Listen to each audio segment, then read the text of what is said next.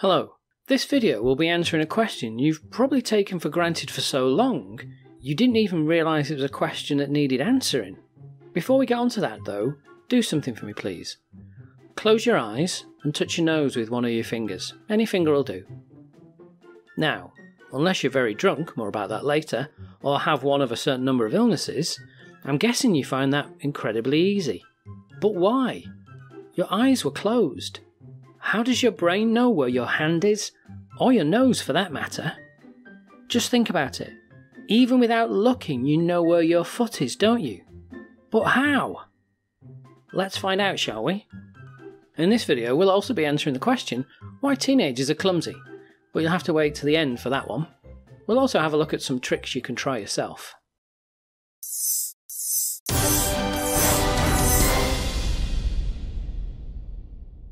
Before we start, I'd really quickly like to go over some of the terminology I'll be using, and to do that, let's consider the hinge joint at the elbow. Flexion requires a contraction of the bicep muscle here, and a reduction in the angle at the joint here. Extension is the opposite and requires the contraction of the tricep muscle, and an increase in this angle here. It also results in the elongation of the bicep muscle. See, I said I'd be quick. So how many senses do you have? If you said 5, then I'm afraid you were wrong, but thank you for playing, and you are in good company. Aristotle refused to believe there were more than 5 senses. What you're thinking of are the senses that allow us to experience the world outside our bodies. But there are senses that allow our brain to make sense of our internal world. The one we'll be talking about today is called proprioception. Scientists still argue about whether this is actually a sense or not, because, you know, there aren't enough things to argue about as it is. But proprioception allows your brain to know where your various body parts are. But how does it work? Inside your muscles are receptors known as muscle spindles. There are 2 types of these receptors. One type measures the length and how fast your muscles move, and the other type just measures the length of the muscle. These contain long proteins spiralling around the muscle fibres. As we extend a joint, the muscle fibres get longer and the distance between the coils increases, and this information is relayed to the brain. There are similar receptors in your tendons. These attach muscle to bone, and these detect how much force is being exerted on your muscles, and thus give you a sense of how heavy something is. It allows you to exert the right level of force to move or lift objects, and also how strongly we need to grip them in order to lift them. Interestingly, following heavy exercise, we often get the sensation that our limbs feel heavy. This is due to muscle weakness caused by the exercise. Our muscles now have to contract more strongly to move our limbs, and this extra effort is perceived as added weight to the limbs. There are also receptors in the joints that detect the angle of each of the joints, and finally, receptors in the skin measure the amount of stretch. All these receptors gather information that allows your brain to make sense of your body position. But how does it work? These receptors gather information about the muscles, joint and skin, and send the information via sensory neurons to the brain via the spinal cord. Here, the information is processed by 2 separate parts of the brain. The cerebellum at the back of the brain sorts out our unconscious understanding of our bodies. A part of the cerebral cortex, that's the thinky part of the brain, processes our conscious perception of body location. This information gives us a sense consciously and unconsciously of where our various body parts are. But this information on its own is meaningless, as it just boils down to a series of length and angle measurements. To help our brains put this information into perspective, our brains also have a body map that it uses to assign the lengths and angles to. The image of the body that the cerebellum has isn't perfect, and so visual cues also help to refine this portrayal. Proprioception is not to be confused with kinesthesia, which is the sense of body movements. Proprioception is concerned solely with body position, but it also gives us a sense of force, exertion and weight. So then, can proprioception be fooled? Even though this is such an important sense that gives us an idea of our own body ownership, it can be relatively easily bamboozled. In the experiment I asked you to perform at the beginning of the video, where you close your eyes and touch your nose with your finger, if the arm that is touching your nose was vibrated, this would give a sense that the arm was extending or straightening out, since you're still touching your nose, there's still a sensory information about nose touching. Your brain would then perceive this as your nose growing, in a phenomenon called the Pinocchio illusion. In another experiment, a subject sits with one of their arms hidden. In view is a rubber hand.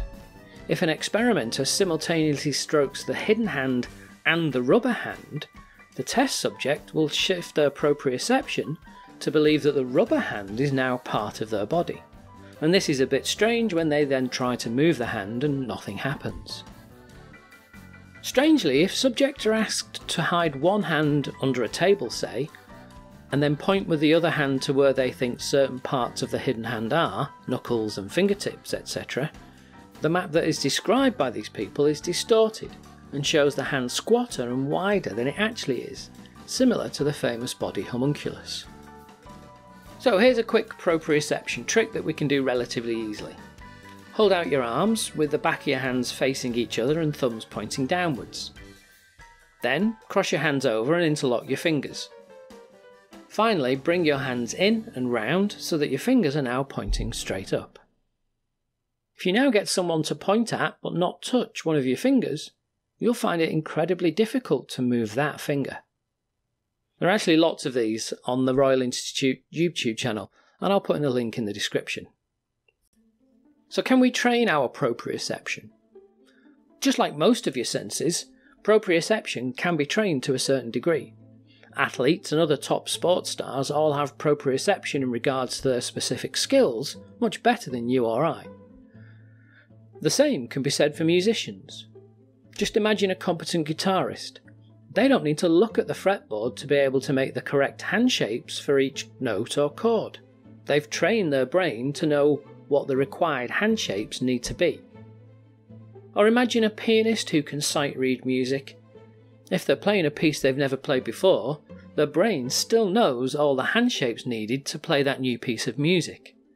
And as they're playing one note and reading ahead, their brains are already preparing the muscles for the shape of the next note to be played. Even when we're standing still, muscles in our trunk are constantly changing their tension to keep us upright. And this becomes more noticeable if you were to stand on one foot. Yoga and Tai Chi have all been suggested as methods to improve proprioception. So what happens when this sense goes wrong then? As we get older, the likelihood of us falling over increases, and it's believed that a reduced sense of body location is due, at least in some part, to this increase.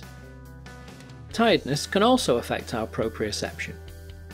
People, when they are tired, often report a feeling that their body is bigger than it actually is. And when we enter the hypnagogic state just before we drift off into sleep, our sense of proprioception can get very messed up. Sometimes when people have limbs amputated, they can feel like the limb is still there, and this is known as phantom limb syndrome. An interesting therapy for this is to use a mirror box, so that it looks like the missing limb is still there, and this has been proven to be successful in treating this condition, and the associated phantom pain that goes with it. People who've suffered from stroke can have their proprioception affected in quite serious and debilitating ways. Damage to one of the somatosensory areas of the brain will affect movement and body location on the opposite side of the body. And also alcohol can affect our sense of proprioception. This is why American law enforcement uses a field sobriety test as an initial marker for the drunkenness, or otherwise, of drivers.